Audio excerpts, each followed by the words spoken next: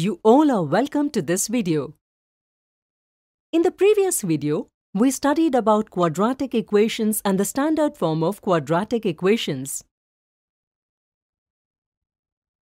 Let's look at some examples based on it.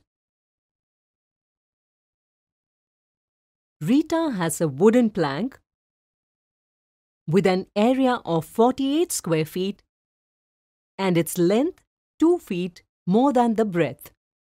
Rita has to construct a wooden frame with the plank. For this, she needs the equation of length and breadth of the frame. Will you help Rita find an equation that will be formed to find the length and breadth of the frame? Let's solve the example using the given information. To begin with, let's assume the breadth of the frame as x feet. So now, to find out the length of the frame, let's add 2 feet to x, which gives the length of the frame as x plus 2. We know that the wooden plank is rectangular. So, we use the formula for the area of a rectangle. It's given that the area of the rectangle is 48 square feet. Substituting all the values given above in the formula of the area,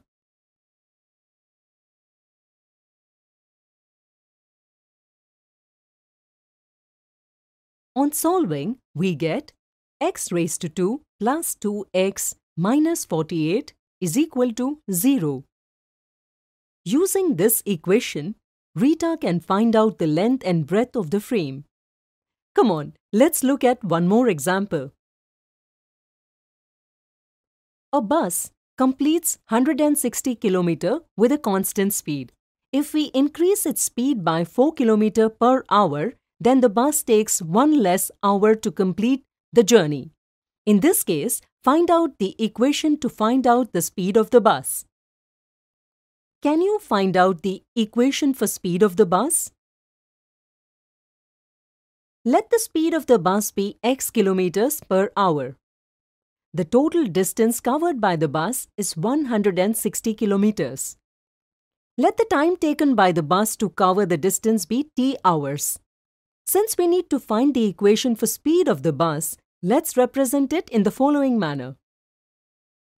Speed x would be equal to 160 by t, or we can write it as t is equal to 160 by x, which is represented by equation 1. On increasing the speed of the bus by 4 km per hour, we get x plus 4. According to the question, on increasing the speed of the bus, it takes 1 less hour to complete the distance.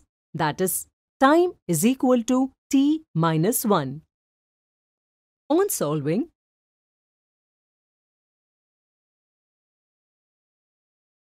we get equation 2.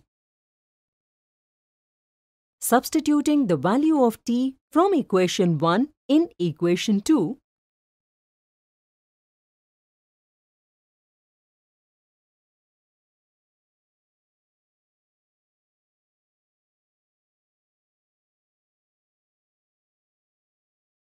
we get x to the power 2 plus 4x minus 640 equals 0, which is the equation for the speed of the bus.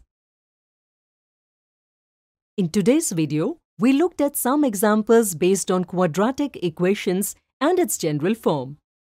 In the next video, we will look at some of the commonly made mistakes while solving such questions.